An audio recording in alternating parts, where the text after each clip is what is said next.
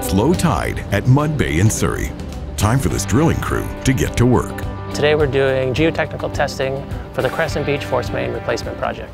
Now the Crescent Beach Force Main system is comprised of two pressurized force mains that convey wastewater from the region's southern communities, South Surrey, White Rock, and Crescent Beach, to the South Surrey interceptor. And the South Surrey interceptor intercepts the flow and conveys that flow to Annacis Island wastewater treatment plant. The geotechnical work being done here will help engineers plan for the construction phase of the project. So along the alignment of this phase 2 section, we've spaced the boreholes approximately 100 meters apart, and that will allow us to gather sufficient information to characterize the soil column, and essentially we can use this information to determine soil properties, which will feed into the civil design.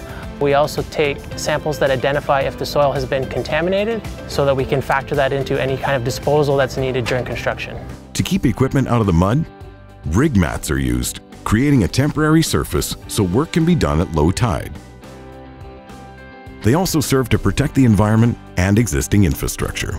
The temporary road has a few functions. It allows access for the heavy equipment to get into the site to drill the investigation holes, but it also protects the estuary environment, prevents rutting, and it also protects our existing utilities that are below us right now.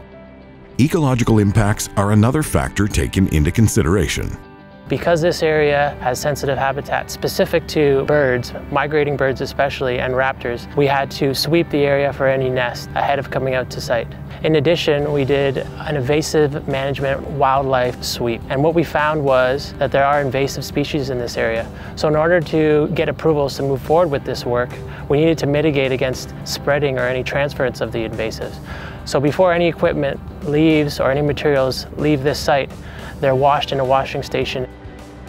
Once we process the data, the information will be used to determine the crossing depth at this location. As well, we will use the data to select the pipeline material type and gain information and recommendations about tools used for construction.